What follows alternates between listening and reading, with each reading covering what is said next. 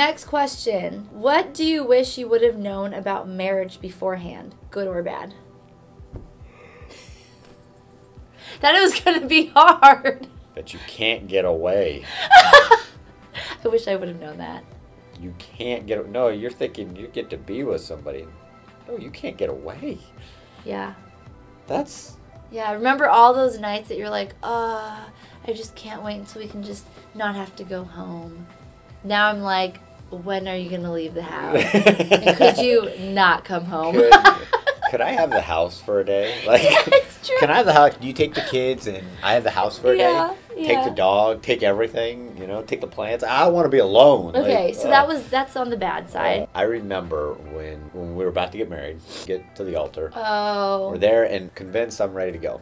The pastor starts talking. He goes, and I just want you all to know that what we're doing up here, this isn't about just coming in, watching two people get married, but this is about covenant.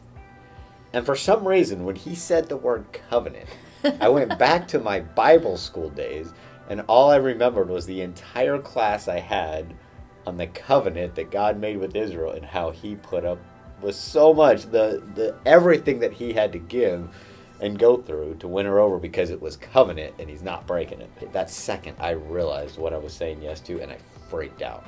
Yeah, I think he told me later that he considered in a moment to just not go through with it. I was literally like, what am I doing? This is stupid. Why would anybody make a covenant with somebody? This is too intense. I'm like, why am I doing this? Why does anybody volunteer and choose to do this? I was looking for the exit. I kid you not. I started looking around being like, could I just get out of here? Because in that moment, I realized the severity of what I was committing to. Yeah. Like, I was committing to give her my everything. Oh, forever. Forever.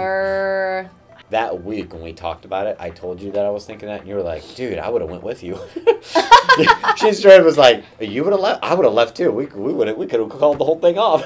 Yeah, but we didn't. We didn't.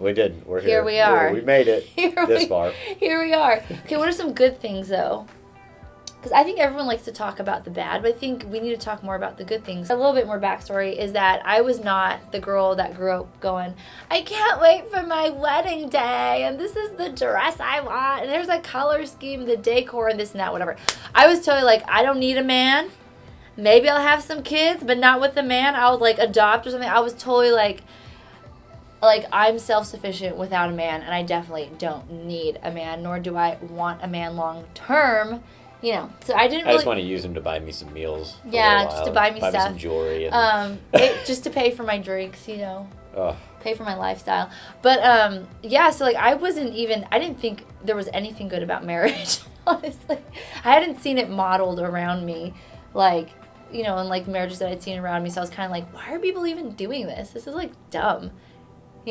Doesn't make sense. But once I got married, I was like, and after we had gone through a lot of the hard stuff, I think something that's really awesome in marriage that I wish I would have known before is that you get a partner in crime. I always call him my partner in crime because we're not always by the book. He's definitely not by the book. No. But I always call him my partner in crime. I call him my battle buddy because I feel like we're always in a battle. But I know that he's always got my back. And, that's developed over time for sure. Yeah. There's a major, trust factor there where we've built this trust to where I know that he has my back. He's gonna fight for me, I'm gonna fight for him, and that's something really beautiful about marriage that you can have in marriage. That's the glorious side. If you guys can fight through just the growing pains, if you can get through that, you get a battle buddy. You get someone that has your back and you're not alone in the fight. And that is worth so much to know that you're not alone. And that's what I mean by that's probably my favorite thing, actually. Yeah, absolutely. Yeah. And that's why you're not so easily considered to throw off the marriage for the other guy or the other girl or something else that's out there, is because you realize you're like, dude, this person has my back. Yeah. And I've got theirs, and that's rare. Yeah. That's someone that will love me in the midst of my junk. I can be open with my issues, and she's still going to love me. Yeah. And we're going to get through this, and then if, she can look at my junk and go, dude, you need to get it together. But if anybody else is coming against me, even with my junk, she's going to stand beside me. She'll go to battle with back me. Back up! Elbow to the nose! Sorry. Fist to the throat. Krav Maga is coming out right now. Take him out. No, I really do think that, like, the good thing about marriage that I didn't know, I don't know if I wish I knew, but that just I didn't know, was there's just such a safety in it. And we've actually heard it from some of our single friends that when that they actually feel this, like, this safety and this, like, covering and this, like, support when they're around us or when they're around other married couples. There's almost, like, this, like, two together is, like, way stronger than one. So I don't know. 10 times stronger. Yeah. It just, yeah, so it's I true. like Like, that. when people will come over, and it's true, when you're around, like, a healthy marriage, people that are loving each other and strong or trying together, to, yeah, or even trying to, but they're, like, moving forward in that, like, you feel the strength of it. Yeah. You So come yeah, under it's like it. there's like a safety, but it's like yeah, that's a great way to say it. Strength. That is where the powerhouse is built. Yeah. You want the powerhouse, it's in a healthy marriage. Yeah. And it's worth looking for and fighting for and developing, because once you get it, I mean, you're a force to be reckoned with. Period. For sure. But there really was this, like, bonding together of love and dedication and just knowing that you were not alone and we could get through anything together. So much more that you can take in life. Yeah. And so much more that you can battle against when you have somebody with you. The phrase that one can stand against 1,000, two can send 10,000 of light. There really is a multiplier of 10. One of the downsides of marriage that doesn't get talked about, and it's just the risk that you take, is that there is no guarantee that the other person is going to grow and fight for the marriage. Like, when you make that covenant, when you make that commitment, you're doing it on the premise that both you believe that the other person's going to fight for that marriage. And the reality is that's not always the case. No. Like, there are times that the other person just decides To peace out and go, I don't want to do this anymore. And they just take off. Yeah. And that is a risk that you take in marriage. So you just call, I mean, I don't know if it's bad. It's a bad thing, but it's more of just, in any relationship, you have risk. In love, it's a huge risk. That's so true. But if both parties will get through the obstacles, then you get all the glories. Oh, yeah. But you always run the risk that at each new obstacle, the other person could choose to not go through it. Yeah. Or to not grow and to just give up. And that's a risk that's hard. That is a hard side of marriage. I think also giving up doesn't even mean like, okay, we're done, let's just be done, let's divorce something. But giving up can look like, you know, two people living in a home that are just roommates, that don't have that intimacy and that communication, and you don't feel like you're supported. You know, you can still be married and, like, not really be married, I guess. Oh yeah, we see that all the time. We see people who are, I mean, they're more like business partners. Yeah. Which there's definitely, it's easy to slip into that. Like, we find ourselves having to fight that because we do so much of our work together. You've got to, like, make really clear boundaries of, like, okay, this is work time, and now we have to invest just as much time, if not more, into our having fun together, talking, being intimate, like, enjoying one another outside of a business context, because it's really easy, especially if you're both really driven, like we are.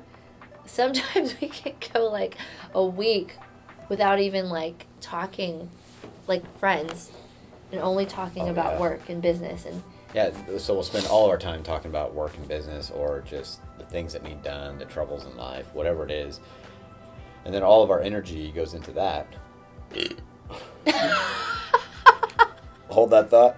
We're keeping that in. That is so you. I know. All of our energy goes into that, and then because we have nothing left, then we want to just pick up our phones. And veg out. Watch a movie. Watch a movie. Watch a TV show. Just veg out, be on our phones for a while, and then go to bed. And it's easy for us to sometimes become deluded that we're developing our intimacy side when really we're just working together. Yeah. We're just getting work done. And don't get me wrong, there's a great side of that.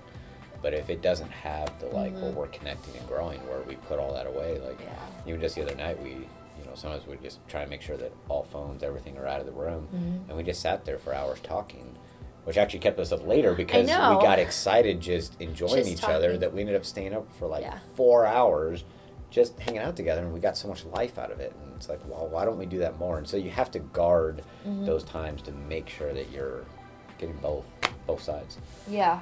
Yeah, for sure. And not slipping into that trap of because it's really, it's what I'm realizing is it's really easy to grow apart. I think it's like, you can grow apart in like a week or 2 weeks, but then like it takes extra work and extra investment, extra time and energy to connect, to keep your bond close.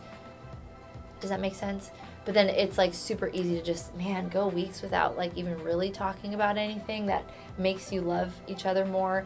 And sooner or later, you're like, dude, you bug me. I'm not attracted to you. I don't like you right now. Get away from me. Like, maybe life would be better without you. You know what I mean? Because it's just scary. Yeah. You have to really fight. Marriage is a fight. You know how much I've had to fight for this girl's heart?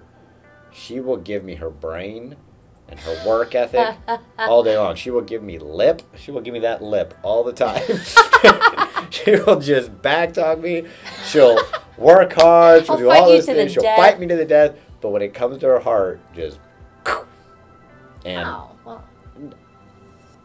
And we, over the years, have just had to remind her, like, we can do all that together, but I need your heart. I need the times where you stop all the work, stop everything, and give me your heart. And when we do that, it just... It's what binds it all together and what keeps us strong. Yeah, well, that wraps it up for that question. Guys, comment below. Tell us what you think. We want to know your experiences, your thoughts. We really want these videos to spark conversation, to spark community, so that you feel like you're not alone, and we also feel like we're not alone in this thing of love and stuff. Stuff. Marriage I love the word stuff. So, yeah. Send us your questions. You can always DM me privately on my Instagram. We will keep you anonymous, or if you're feeling brave, just ask your questions below in the comment section. Give us your thoughts, too. Yeah.